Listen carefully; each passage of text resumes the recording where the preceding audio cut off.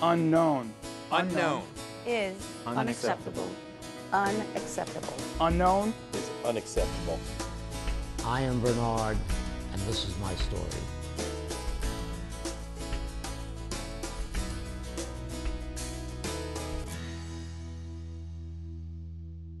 The day that I was told I had cancer was a day that I had never wanted to hear in my life.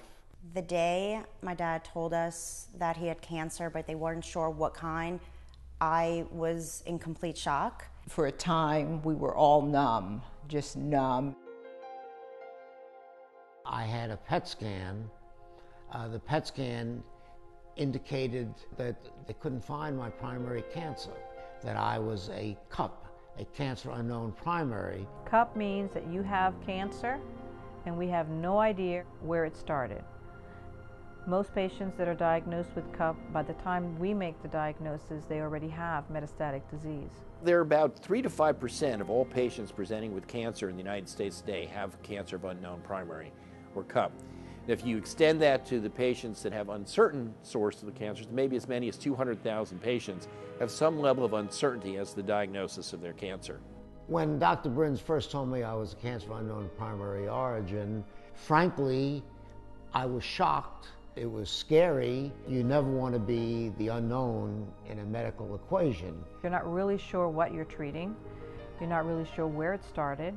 You then scratch your head and say, okay, we know this drug works in breast, this drug works in colon, we know this drug works in another malignancy. Okay, let's try to come up with a combination that is sort of a shotgun approach that we're going to try and treat more than one malignancy. You're not really sure at the end of the day if what you're offering that patient is going to make a difference.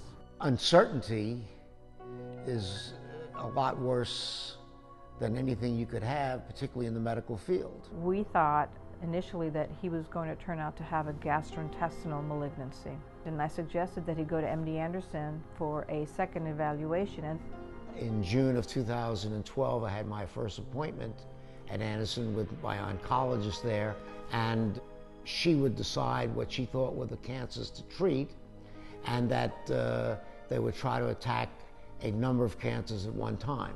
Bernard had already been on therapy that was quite toxic. He was so tired and beaten down by the chemotherapy that he's going to need a break. He was off therapy for a very short period of time, and by the time he got back to MD Anderson, he had new bony metastases. Everybody was like, wow, this has happened so fast. We knew there was cancer, but where it came from, what they should treat to try to prevent or get rid of the metastasized cancer, it was very frustrating not to know what that was. Not knowing what his treatment would be or how to treat it made it very frustrating, and I felt helpless. We all felt helpless. On a night in December of 2012, I got up in the middle of the night, went on Facebook, and one of the comments was from Ken Berlin. I knew Ken was a cousin of mine. I see he's the president and CEO of a company called Rosetta Genomics. And I know that genomics has to do with genes. Genes has a lot to do with cancer. I saw that they did various tests for cancers, and I clicked on that drop-down menu, what's the first test? For cancers of unknown primary origin. I said, that's me. Bernard reached out to me, and he told me his story. And I was shocked and amazed that we had connected and that we had something that we can contribute to his difficult journey that he was undergoing with his cancer. I was so excited, I was ecstatic. We were coming closer to an answer on how to treat it. Bernard came to me to tell me about this. What can you say other than, let's do it, let's see if it makes a difference, let's give it a whirl.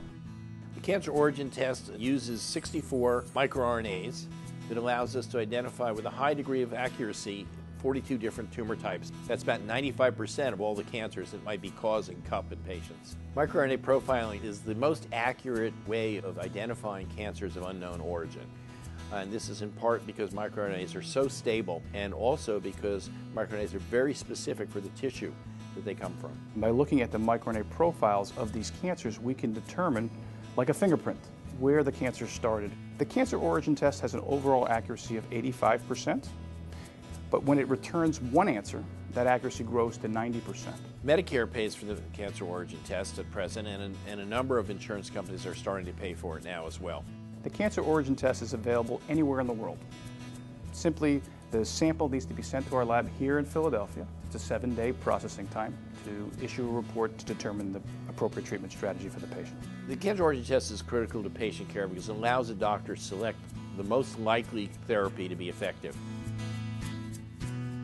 Their test came back to a 90% certainty that I had breast cancer. And at that point, my oncologist at MD Anderson said, since it now appears that you have breast cancer, we're going to treat just breast cancer. He was placed on a much less toxic chemotherapy.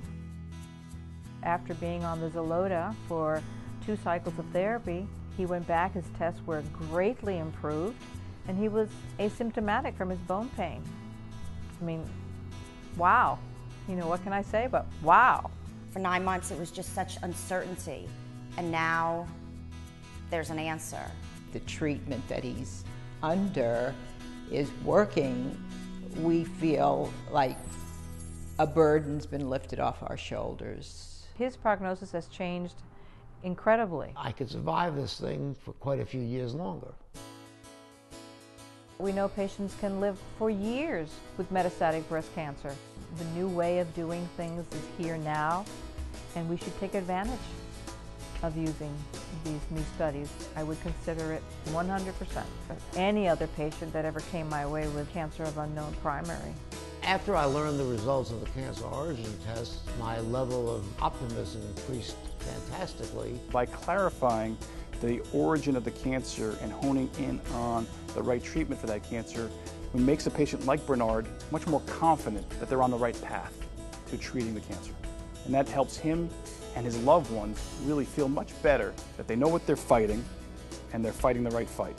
Once we learned of the results of the cancer origins test, they gave us additional power to go forward and try to cure this disease. Unknown is unacceptable.